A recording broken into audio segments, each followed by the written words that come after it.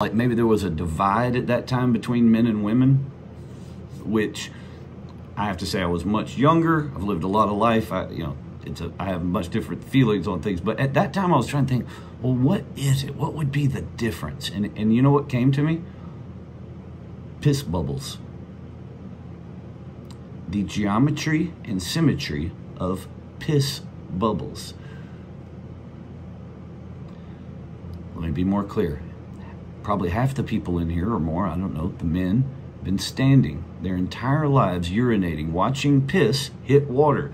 One half of the bubbles goes this way, one half of the bubbles goes this way, and then it does a thing, and then it come down to which way you aim and pressure and whatever. The bubbles do different shapes, and you can, if you hit right in the middle and the back, it looks just like the toilet seat, kind of. It's just in there, but there's mathematics going on. Y'all were sitting down.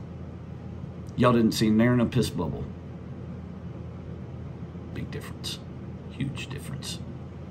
We was doing math. Of course, y'all could have been reading books. I don't know.